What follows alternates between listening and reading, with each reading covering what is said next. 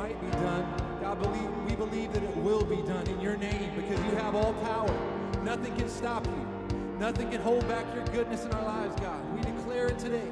Hallelujah. Nothing shall be impossible. Your kingdom reigns unstoppable. We'll shout your name forevermore. Jesus, our God, unstoppable. Nothing shall be impossible. Your kingdom reigns unstoppable. We'll shout your praise forevermore. Jesus, our God, unstoppable.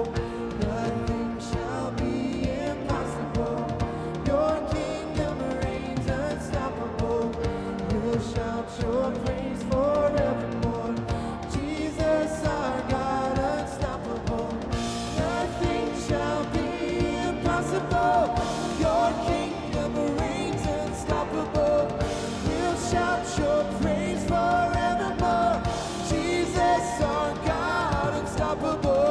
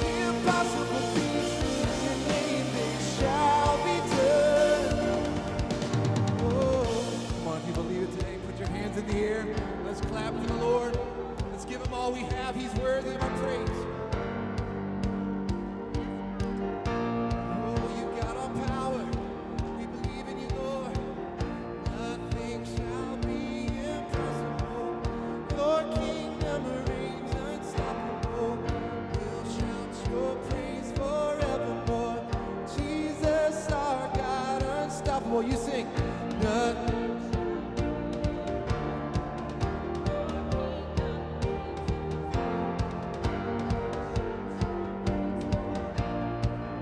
Jesus, our God, unstoppable. Nothing shall be impossible. Your kingdom reigns unstoppable. We'll shout your praise forevermore. Jesus, our God, unstoppable. Nothing shall be impossible. Your kingdom reigns unstoppable. We'll shout your praise forevermore. Jesus, our God, unstoppable.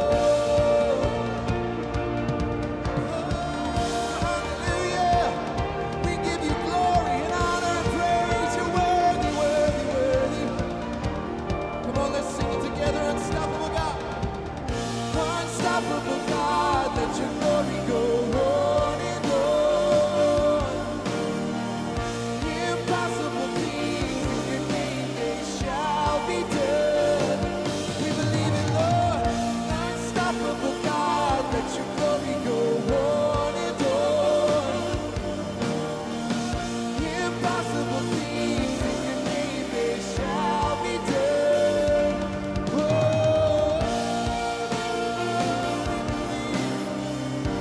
Declare your faith today. We give you everything, Lord. Our hope is in you, God. Hallelujah.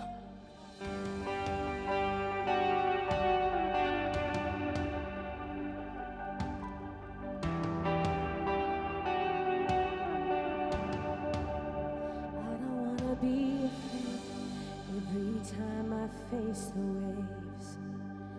I don't want to be afraid. I don't want to be afraid. I don't want to fear the storm just because I hear it roar.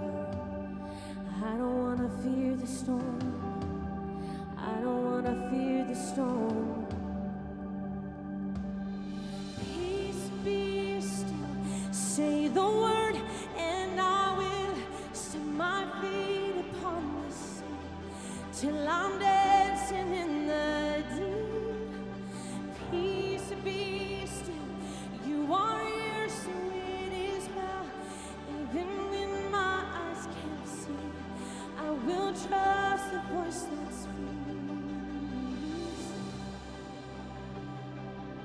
trust you, Jesus. I'm not gonna be afraid, 'cause these waves are only waves. I'm not gonna be afraid. I'm not gonna be afraid. I'm not gonna fear the storm. You are greater than its roar. I'm not gonna fear it all. I'm not gonna fear it all. Be still. Say the word and I will set my feet upon the sea till I'm dancing in the deep. Peace, be still. You are here, so it is well. Even when my eyes can't see, I will trust the voice that speaks. Peace, peace over me.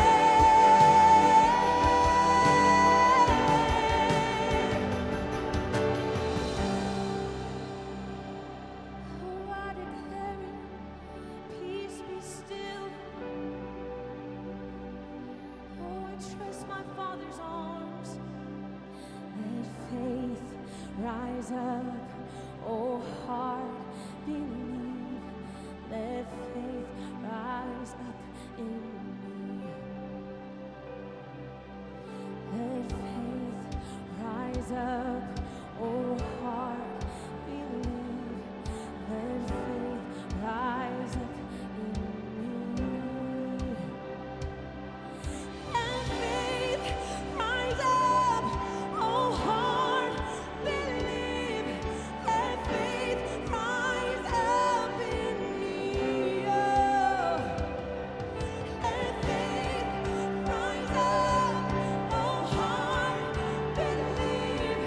Let faith rise up in me. Peace be still. Say the word and I will set my feet upon the sea till I'm dancing in the deep. Peace be still. You are here, so it is well. Even when my eyes can't see, I will trust the voice that speaks. Come on, declare it. Peace, peace over me. Oh, sing it. Peace, peace over me.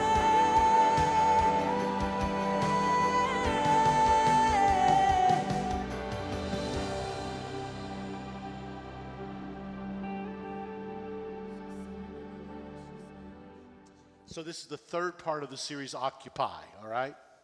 And I have dealt with, all right, the first Sunday on this series, I dealt with our testimony, specifically our inheritance. I dealt with that as it were our past, right? Our yesterdays. Then second sermon last week, I dealt with hope, and I defined it as our future. Our testimony, our inheritance is directly tied to our future. But today we're going to deal with what is in between the yesterdays and the tomorrows. We're going to deal with what's in the today. Now I'm going to ask you some questions. I actually put these questions on the top of your notes. I'm interested for you to respond. Think about it. Don't just quickly respond. But I'm asking you what caused, what created, what made these following things happen. All right, here's what they are. Kingdoms were conquered and occupied. Righteous government was established and justice ruled. Would that be neat if that happened today? Lions' mouths were shut. Fire didn't burn. Swords couldn't kill. Armies turned and ran away. Dead were raised back to life. What was that thing that caused or created or made those things to happen? All of the scriptures that, or all these events that I've just told you, are found in the scriptures, in the Word. And let's look at the text. You'll find the answer. It's in verse 33 of Hebrews 11. It tells us how this happened by, there's a blank, by this thing These people overthrew kingdoms, ruled with justice, received what God had promised them. They shut the mouths of lions. They quenched the flames of fire. They escaped death by the edge of the sword. Their weakness was turned to strength. They became strong in battle and put whole armies to flight. Women received their loved ones back again to death. And it goes on and on and on. What is the fill in the blank? Faith. So write it in, by faith. Capitalize it. In fact, that's the title, Occupy, Part 3. I'm dealing with faith. Faith is that offensive weapon that God gives us to use so that we're not just biding our time. In fact, the issue today is that so many of us, if we're not careful, deal with faith as though it's just a defensive thing. It's what we believe in, and what we believe in keeps the enemy from destroying us. It's the faith that keeps us. It is the thing that assures us of our future. The hope that we have has got to be lived out in a faith experience today. And what I want to shock you with, and I want to tell you, and it's going to be so simple for me to say this, but faith is not just a matter of believing. And when we have put it in that place, if we're not careful, we miss the wonder of what faith is to produce in us and through us. Hebrews chapter 12. This scripture implies it's a run of faith.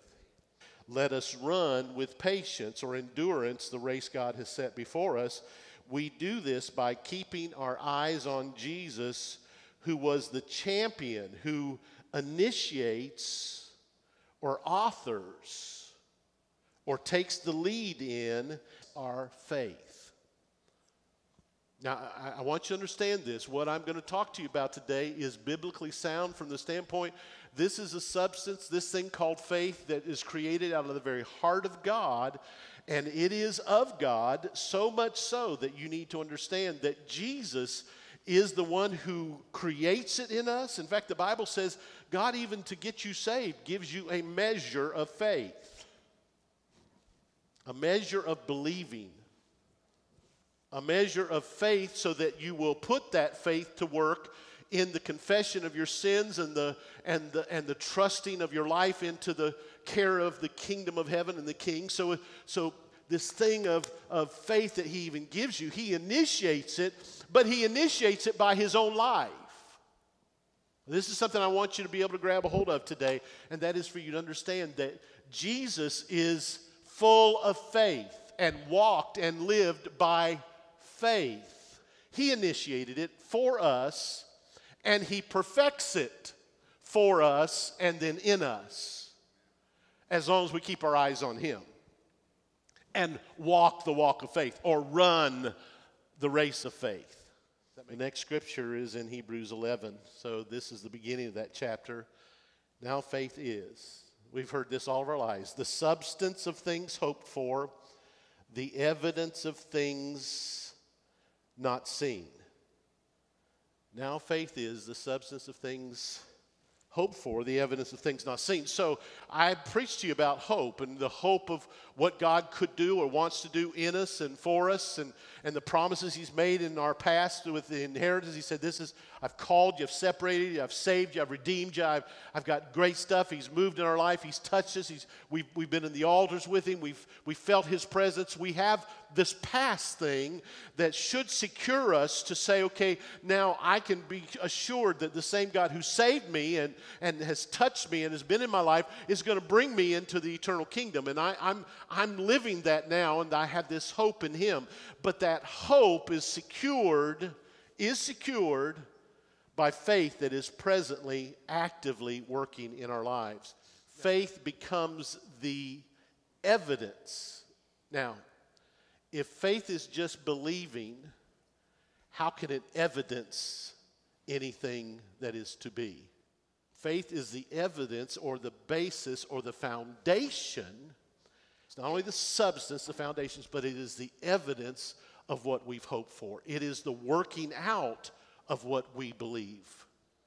Some of the versions don't have the word now in it. Most of them do, believe it or not. And in the original Greek text, the word now is there.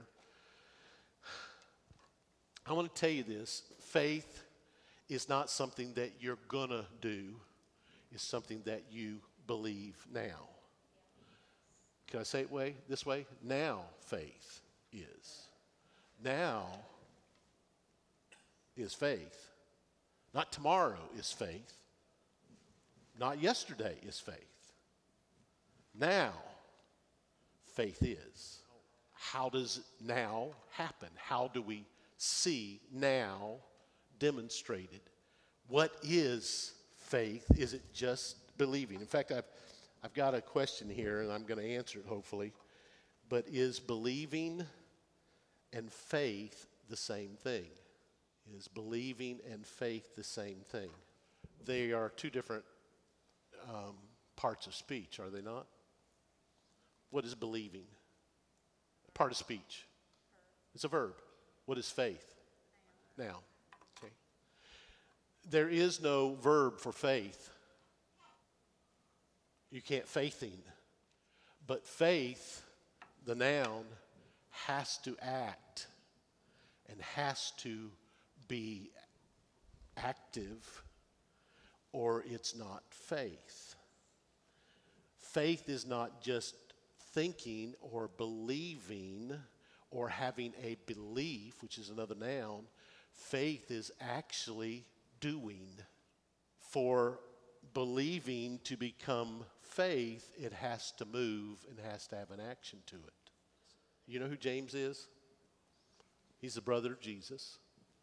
He was also the pastor of the church in Jerusalem where all the people, all the Jews got saved on the day of Pentecost. You remember that? So James is the pastor there. He's talking to Jewish people. Now, if there would be ever a time where a pastor would want to teach and straighten out doctrine, you would think that James would, knowing that he's got all these Jews who practice circumcision and have all these things, that his whole teaching would be to get them to the place where they understood that salvation is not by works, but by faith alone, right? He doesn't teach that there. You know who teaches it? Paul in the book of Romans, who is preaching to Gentiles. And he's telling Gentiles that all of the stuff of the law and the Old Testament teaching and the things that the Jewish people would really be absorbed with, he's talking to the Gentiles about it. And so we have in the book of Romans this whole thing about salvation is by faith, by grace, and not of works. And we have the Apostle Paul just coming down on them as though they're a bunch of Jewish people. They're not Jews. But we have James here who's dealing with a bunch of Jews, and I want you to see how he speaks to them.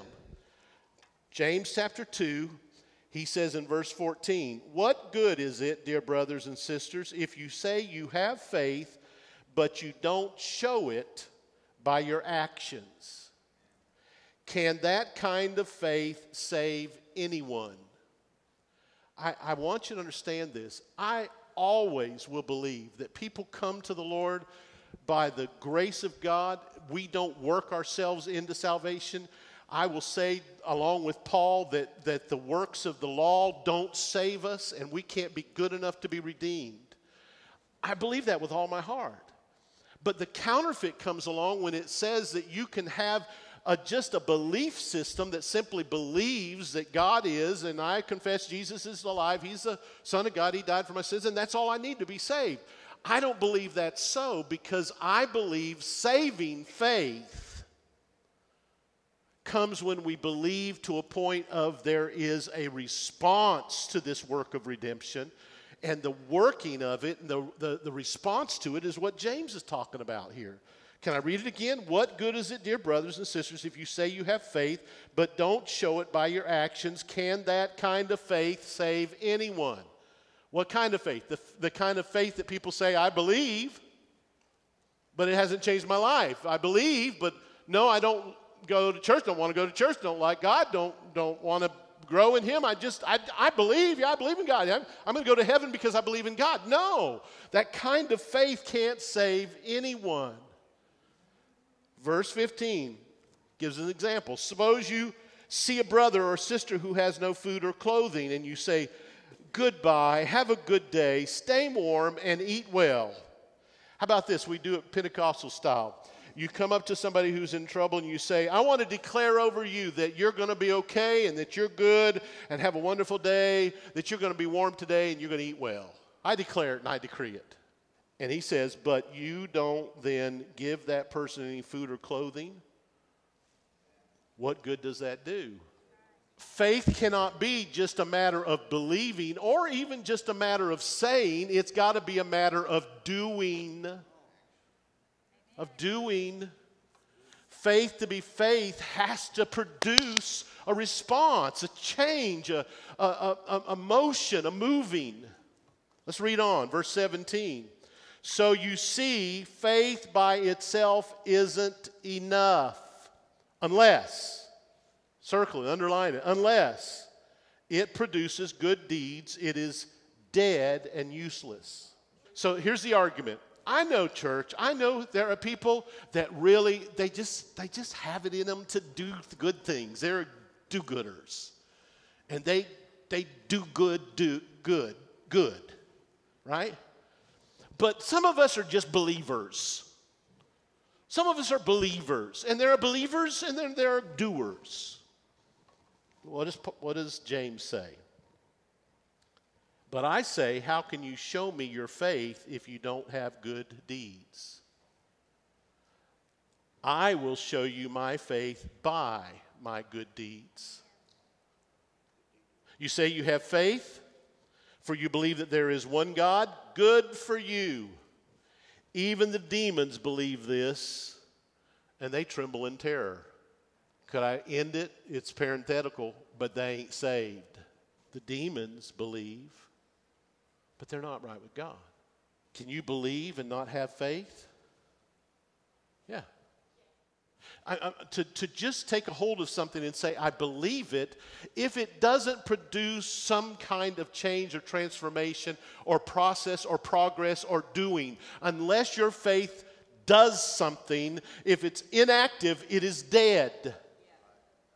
You can't have faith that doesn't change you. You can't have faith that doesn't commit you. You can't have faith that doesn't propel you. If you believe and it's saving faith and it's God faith, it's the kind of faith that Jesus said he began it. He made the foundation of it and he's perfected it in you. He's perfected it in his own life. You will be as he did and you will do faith. Verse 20, how foolish can you see that faith without good deeds is useless? Can I pull you back up to that scripture on the demons, verse 19? This is really interesting. It kind of ties to my sermon last week. It says, even the demons believe this, and they tremble in terror. You remember what I told you last week? The devil's deal is he wants to lie to you about who God is and how you don't have a future in him, and he's just kidding you, and you shouldn't believe, and he's trying to do this to you, just like the old Goliath demon giant said every day, and he just caused the people of Israel, this army, to cower and hide and freeze. And I made the comment that what the devil does, what the enemy wants to do, is just simply say to you, shut up and freeze.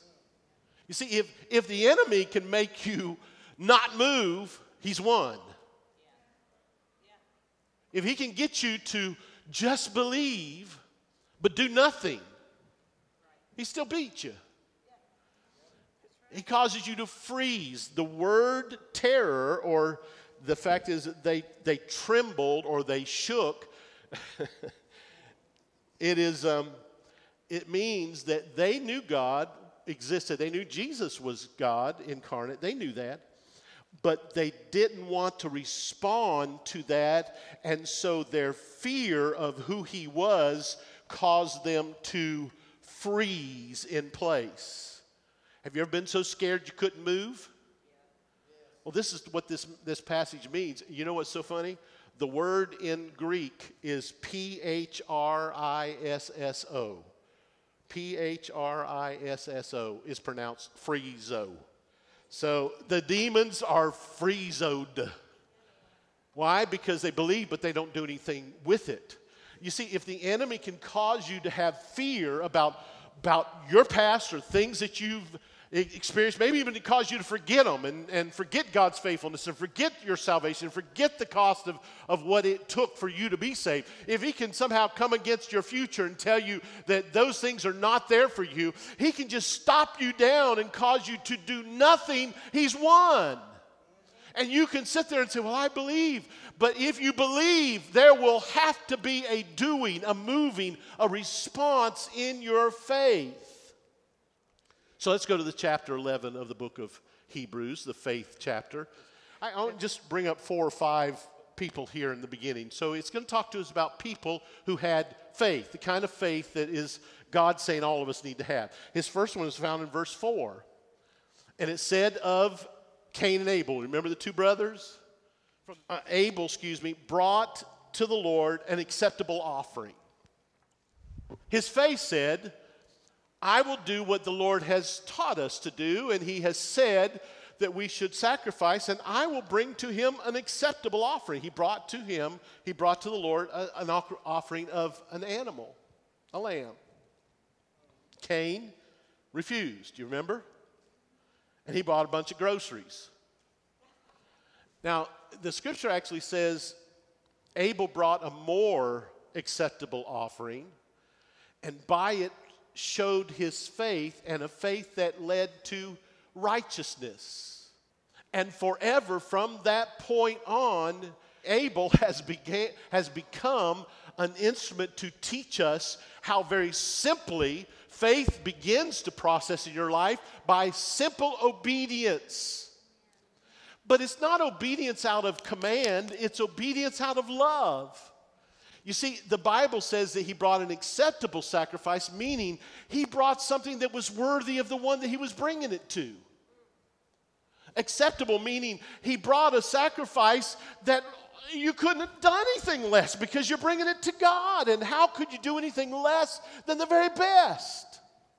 Please hear me, and no, I'm not trying to be critical, but in the church world, we do some things so many times that are so much less than they should be, and we call it Christianity or we call it faith, and it's half-hearted, it's halfway. I think here in the beginning in Genesis, God is bringing up this man named Abel and saying, I want you to understand, he loved me so much, he gave his very best. It was the best lamb he had. It was the most perfect lamb. It was the most precious gift he had, and he did it because he loved me. And I think God's probably understanding and brokenhearted because you get to Malachi at the end of the Old Testament, and his record is the people are bringing the scroungiest sacrifices they can find. Anything that's lame, anything that's blind, anything that they could care less about, that's what they bring to God. And God's heart is broken because he wants us to understand faith brings God the best.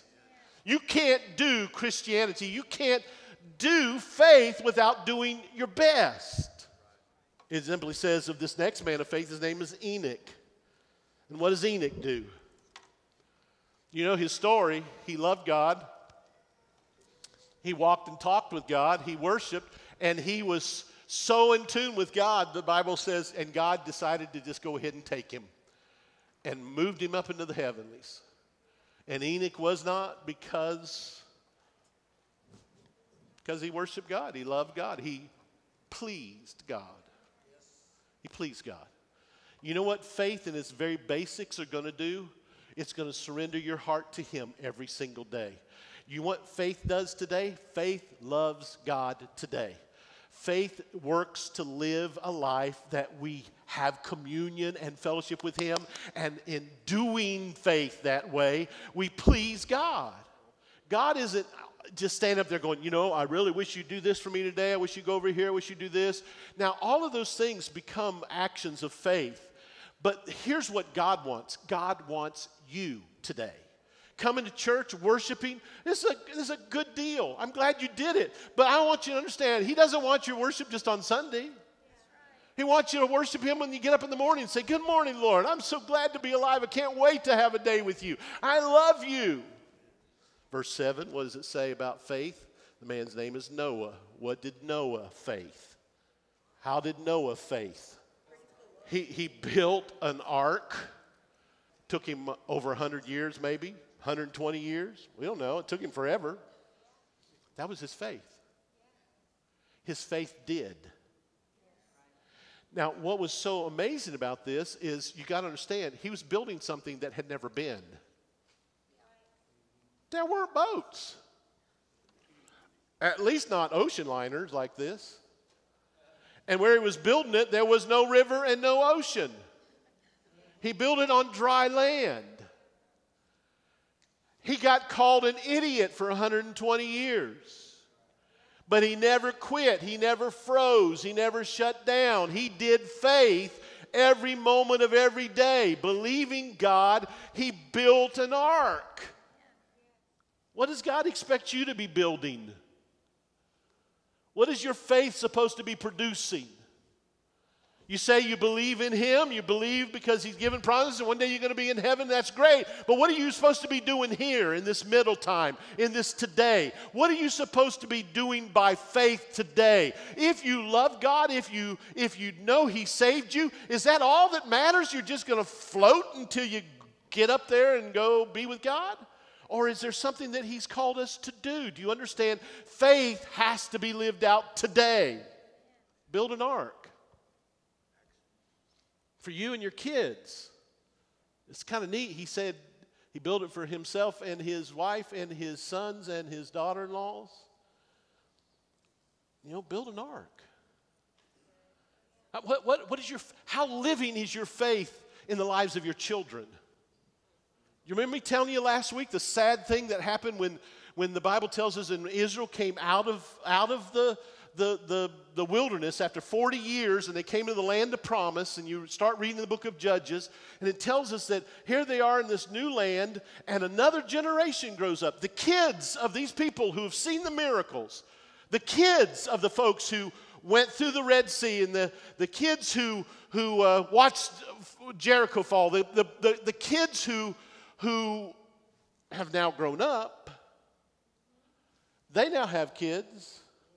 But they don't tell anything about their life. There's no faith walk today. And another generation rises up that doesn't know God.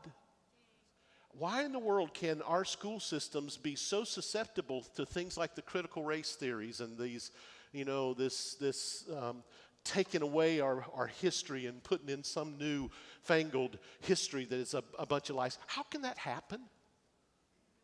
Because we don't talk about the things of the past.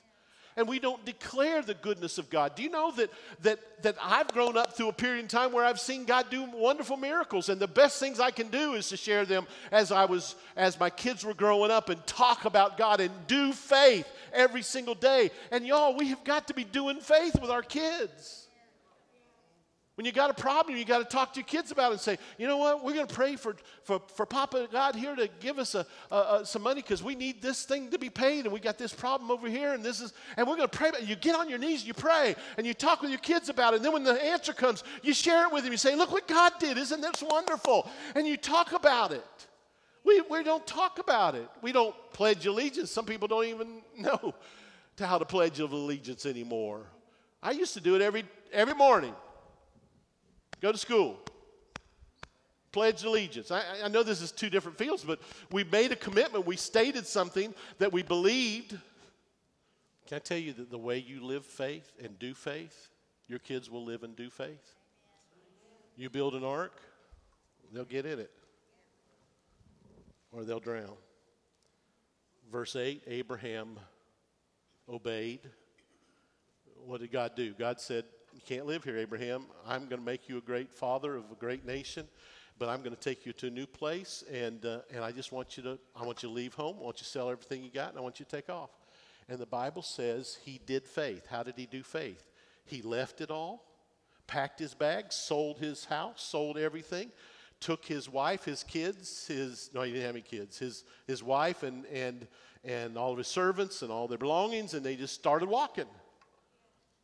And the Bible says, it's so amazing that his faith was that I don't know where I'm going, but I know who'll be there when I get there. And so I'm looking for a city that is going to be built by God. And so I'm going to God's city. And the Bible says he left and went to a place where he never got to build a home. He actually lived in a tent among a people that were not real friendly. And he did so because he still believed. He had this hope, but it caused him every day to do what God said and to follow God. Following God is not something you do once in a while in an altar. It's something you do every moment of every day. And the Spirit of the Lord is with you, and he'll speak a word and say, this is the way, walk ye in it. And if you're a saint, you don't just believe it. Oh, I believe that's a good way, but I'm going to stand over here. No, you walk in it. You do what God has called you to do. That's faith. Faith is doing. Faith is changing. Faith is giving up things that are evil and bad for you and broken in your life. And you say, I can't do that, but I will attack this over here with great fervor because I'm looking for something that God's building for me. So verse 11, Sarah, she laughed. And then she believed.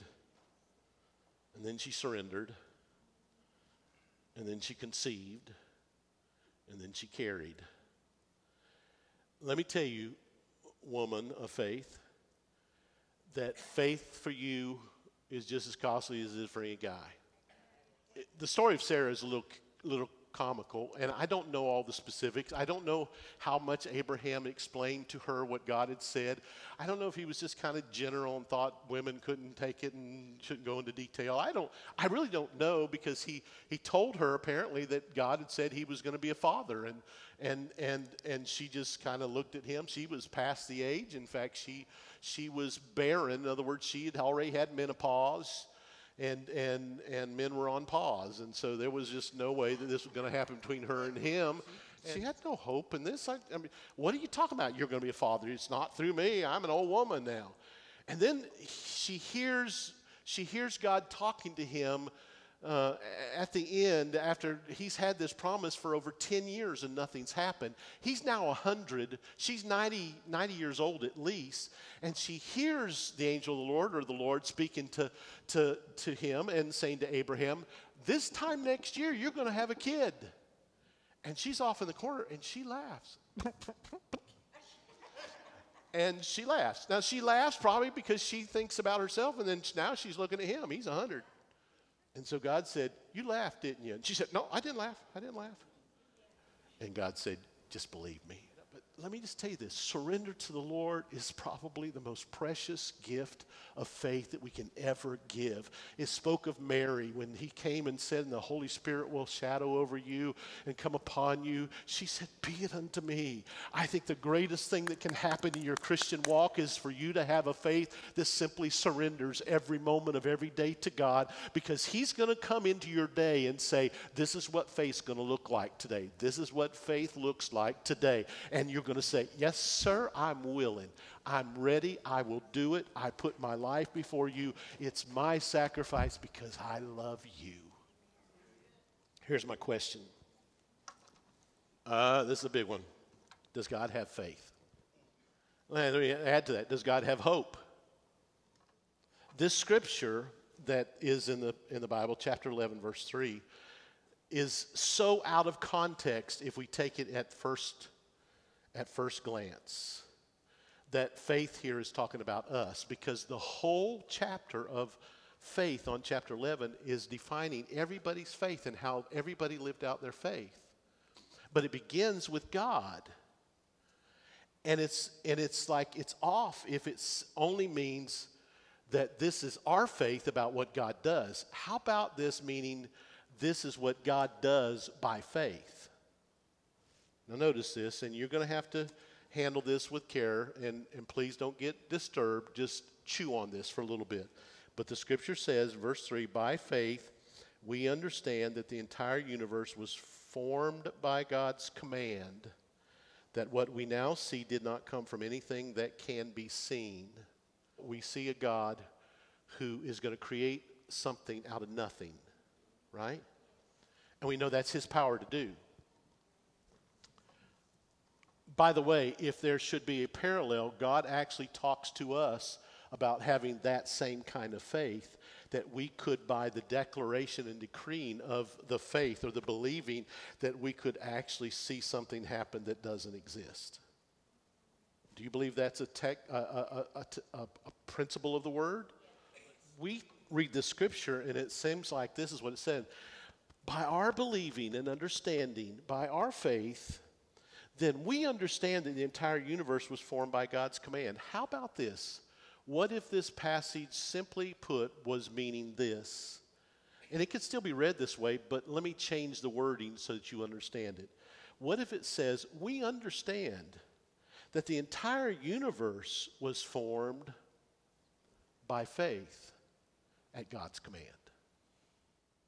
Is it possible that the very characteristic of faith itself is a miraculous substance?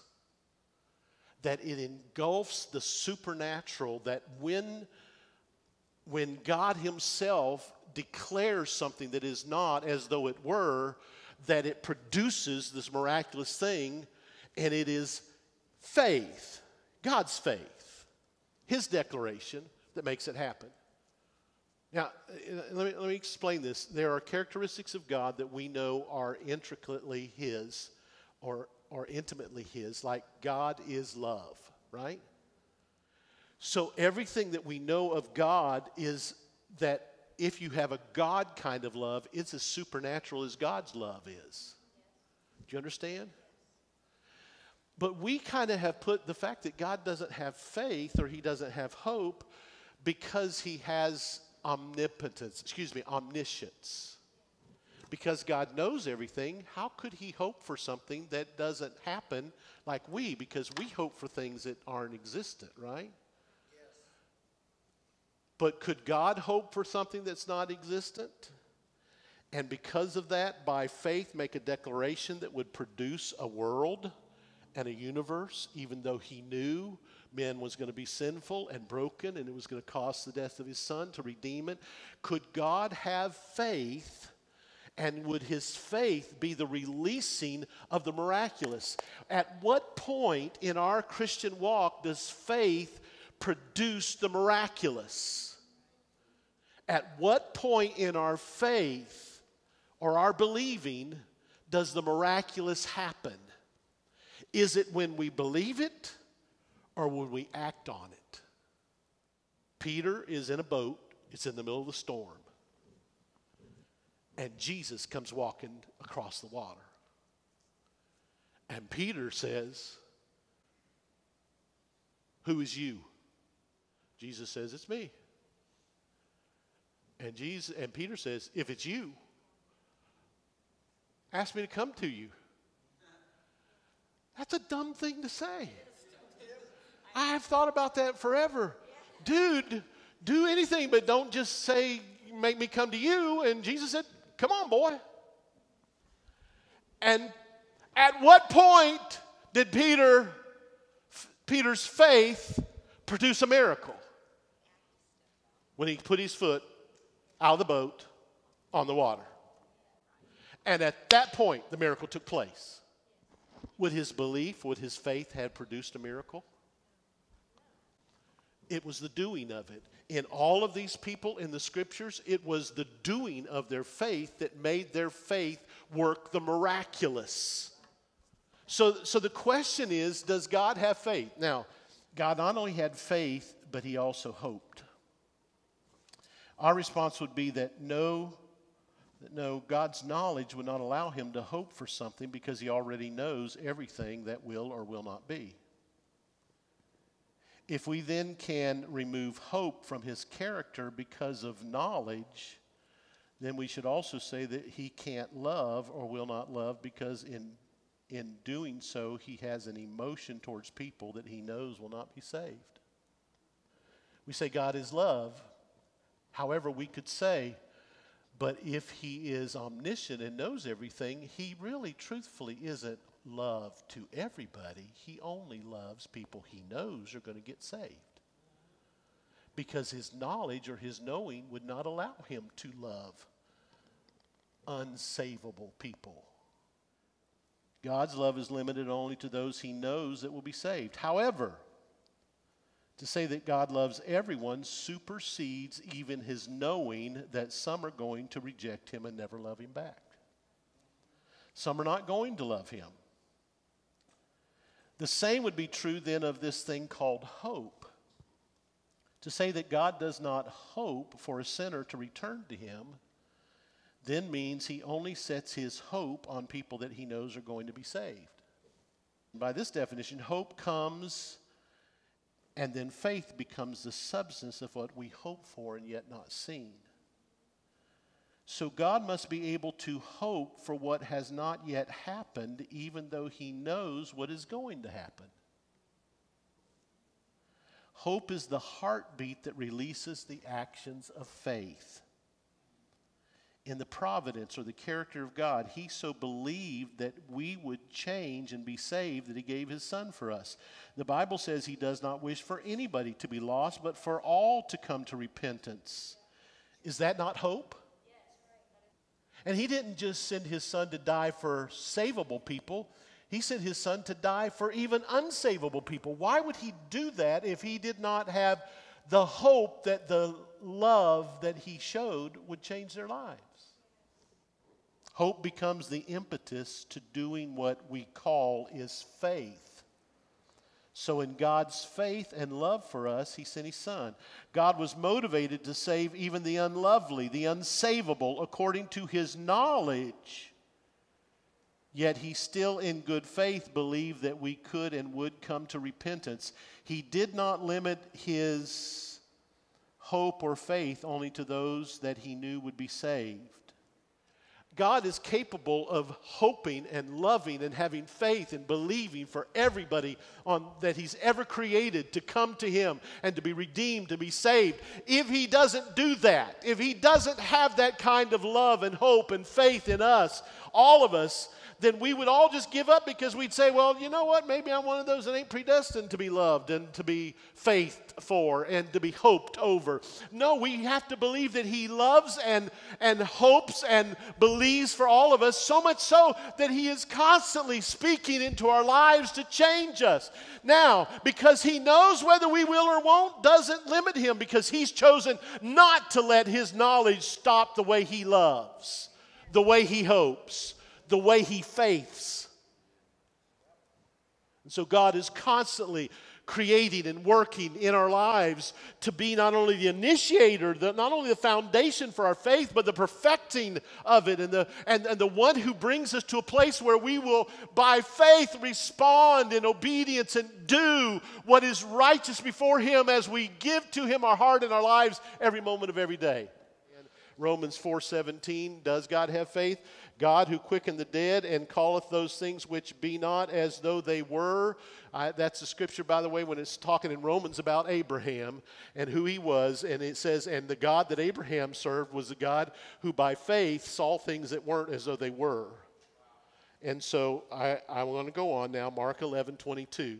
Jesus answering saith unto them, have faith in God. We like that. But let me read you some other versions. The Bible in Basic English says, and Jesus answering said to them, have God's faith. The Message says, Jesus was matter of fact. Embrace this God life. Really embrace it. I'm trying to tell you that faith is a life of doing God, of doing faith in a way that you do what God does and you believe, and then you put your working of faith to action. And the moment you have faith enough to lay hands on somebody who's sick, the moment you have faith enough to speak a word of testimony to somebody who's lost, the moment you have faith to give that $1 or that 10 or that 100 that you don't have because you believe, the moment you do something to step out of the boat, it's in that moment that you have God faith, and that God faith takes something that is not and makes it. It creates it. It becomes the miraculous. And that kind of faith, y'all, is going to take us to a place we've never been before. We've got to live out faith by doing faith. We have to be faithing. In fact, let me read that same scripture in Young's literal translation. And Jesus answering saith to them, have the faith of God. It's Galatians 2:20. I am crucified with Christ, nevertheless I live, yet not I, but Christ liveth in me. And the life which I now live in the flesh, I live how? By the faith of the Son of God, who loved me and gave himself for me. Faith is the confidence. It's the foundation for hope. What we've not yet seen. And it is the assurance and the evidence and the proof of what we've hoped for. In this way, now faith does as faith is. And as I put my life in faith before God to trust him, my reasoning today was not to tell you how to do faith. My point today was to tell you what faith does, not how to do it. Because I want us to flesh out, how do we do faith? What kind of things do we do that provide the miraculous of God? I'm just trying to get you to understand that faith is not just a consenting in your mind of believing. It has foundation in that. It very definitely has a trusting, a believing, a hoping. All of those things become the essence of what faith is. But faith is when faith does. So we show that we believe by giving proof through our actions, and the moment we step out to do it, faith creates a foundation. Something miraculous happens and water is walked on. Fire doesn't burn. Lions' mouths are shut. Walls fall down when we shout. And giants die when we sling little tiny stones of faith. When we do, in faith, after God's very example, then the miraculous takes place. So I want to ask you, show me your faith. Show me your faith. Show me your faith. Tomorrow morning when you get up, hear God say, show me your faith. Will it merit heaven? Will it make your salvation any better? Well, I hope it you enjoy it. I hope it's a pleasure. I hope there's great things that happen. It doesn't save you, but God's going to ask you, show me your faith. All day long. Don't just say, I believe it. Do something with it. And when you do, miracles begin to happen. When you embrace, when you confront, when you step out, when you give, when you share, when you sacrifice, when you pray, when you cry out, when you decree, when you do faith, miracles happen. And hope is realized. But hope will never be realized as long as you just sit there and believe. Faith does. Show me your faith.